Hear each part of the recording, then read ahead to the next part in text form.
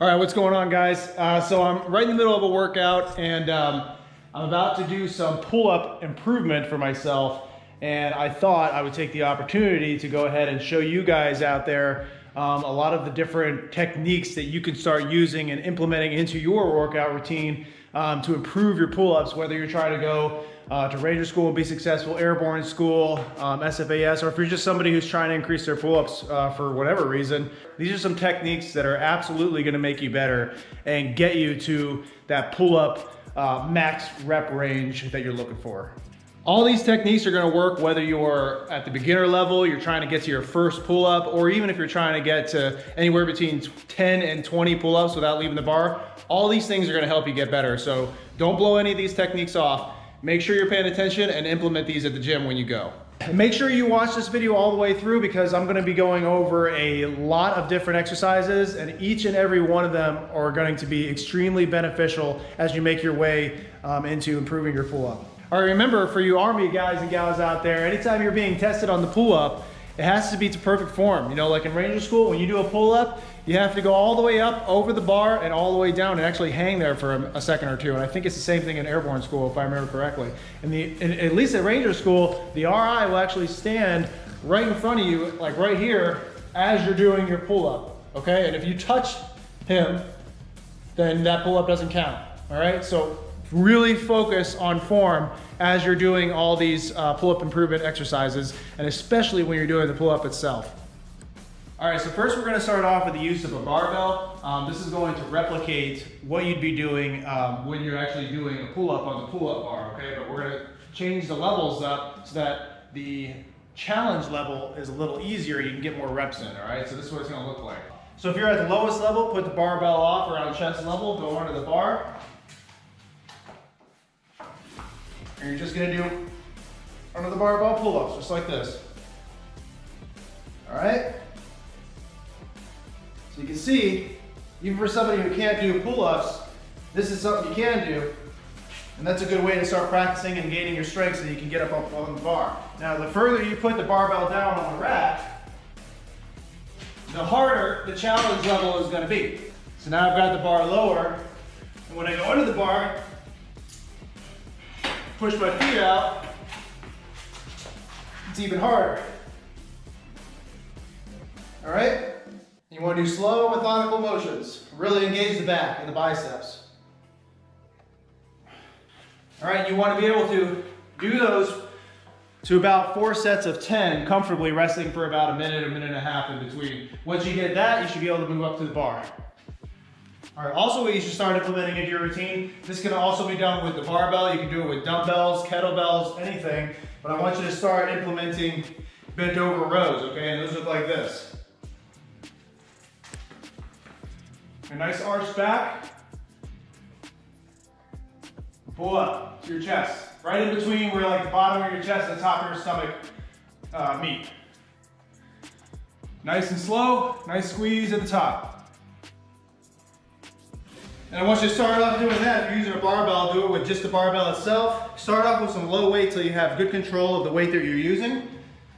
And then start beefing up the weight and then start challenging yourself, all right? That'll help you get better pull-ups. This is how the bent over row will look with kettlebells.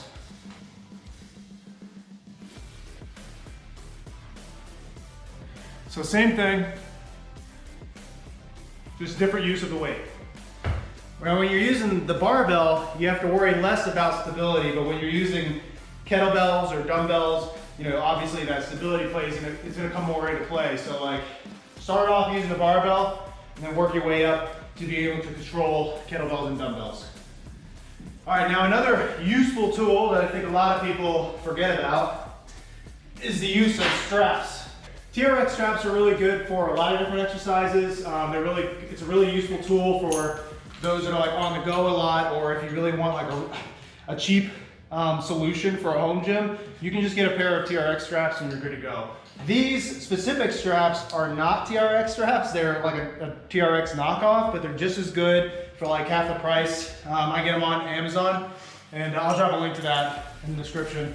If you don't have a set of these, I would recommend getting these because you can bring them with you when you go on your trips, or you can put it up in a doorway and make them work. These things are awesome, but let me show how you can use these to improve your pull-ups. All right, so you got this thing rigged up. Set it to the appropriate level, which isn't hard, but this is set up to me right now. And then you're gonna do the same concept as what you did with the barbell, right?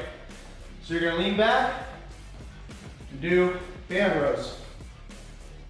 Just like this. So this is pretty easy for me, but if you're somebody who's struggling at getting even the one pull-up, this is gonna help you get there. Get to a nice 45-degree angle with the body.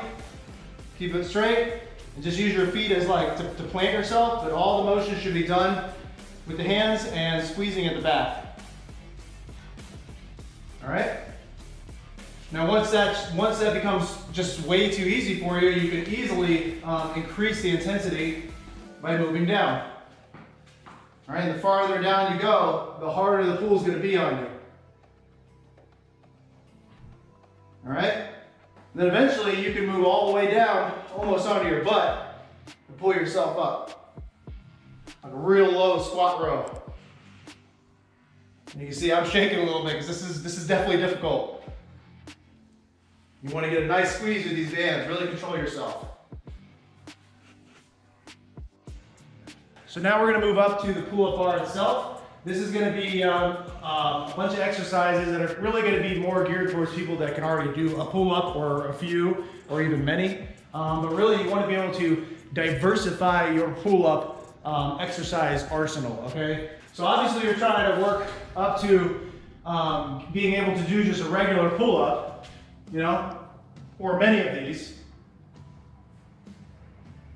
But a good way to help you get better at the regular pull-up is to do different kinds of pull-ups. I'm just going to show you a few other kinds of pull-ups that I think you should be doing to help you get better at the tested pull-up, all right? So the first one is going to be the hammer pull-up. You can see here I have this on my pull-up bar at home, but you'll be able to see a lot of these kinds of pull-up bar setups at your gyms. The Beaver Fits have them if you're in the Army and stuff like that. So this is how a hammer pull-up will look. So the grip's going to end up being perpendicular to the bar on how you normally see yourself doing pull-ups. So it's going to look like this. You just pull up, do pull-ups like that.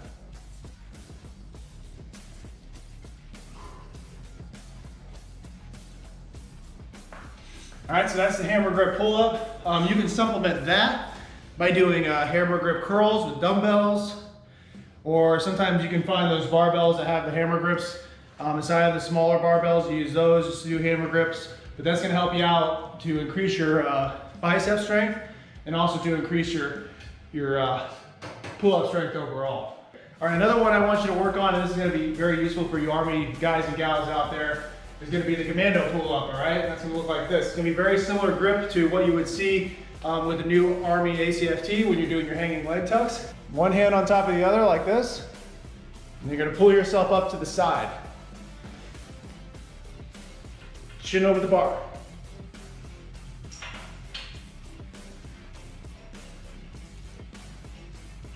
Now normally you'd want to kind of alternate that, you know, do one on the left, one on the right.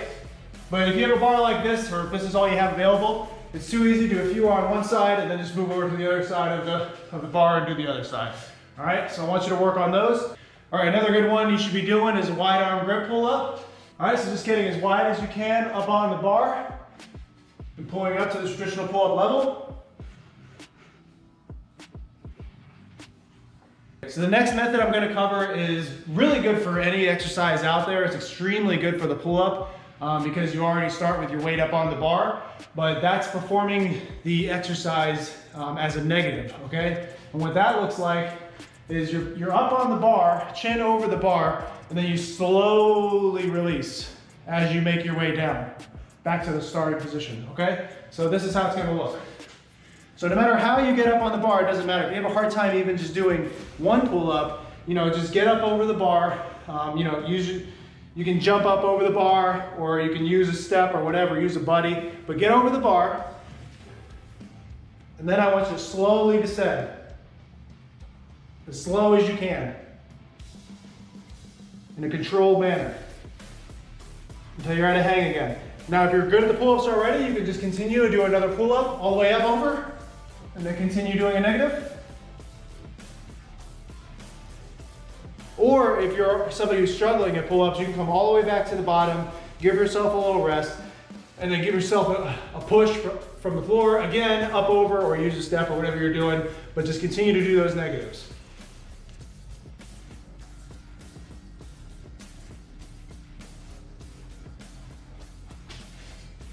All right, guys, and then there's other exercises out there that are gonna help you to supplement all this stuff, to help you get better at the pull-ups, that I'll just briefly talk about real quick. But that's gonna be the lat pull down machine that you see at the gym. That's that cable machine where you sit down and you pull down lat bar. Definitely start getting used to doing those. Also, you wanna start making sure that you do dumbbell curls pretty often, dumbbell and barbell curls. I know doing the barbell curls and the dumbbell curls seems like a very bro thing to do. You know, you're just working on your arms, but really the pull-up exercise itself is a major arm exercise, okay? You are using arm strength when you're doing pull-ups, so you need to make sure you have good arm strength in order to be successful with that exercise. But that's it, guys, all those things. Make sure you're implementing all these exercises that I've showed you here today, and I promise you, you're gonna start seeing major improvements with your pull-up game, okay? Guaranteed, Gritty Soldier guaranteed. These are the tools that are gonna help you to succeed, but it's up to you to actually do them and get better. So that's Pull-Up Improvement 101. If anybody out there has any other suggestions or exercises that they know have worked in the past, worked for them, that they think will benefit the community, please, by all means, drop in the comments for everybody. As always, if you have any questions about these things, go ahead and drop that in the comments. And let us know what you guys are working towards. If you're just trying to get better at pull-ups, or if you're trying to go out there and crush selection, or you have a school day for Ranger School and you just gotta make sure you're good for those 6 pull-ups, let me know, all right? I'm curious. Make sure you check out these other videos that I have posted here. Some of them are about Army schools to help you get better, and some of them are about fitness. Besides that, I gotta finish up my workout, and I'll see you on the next one.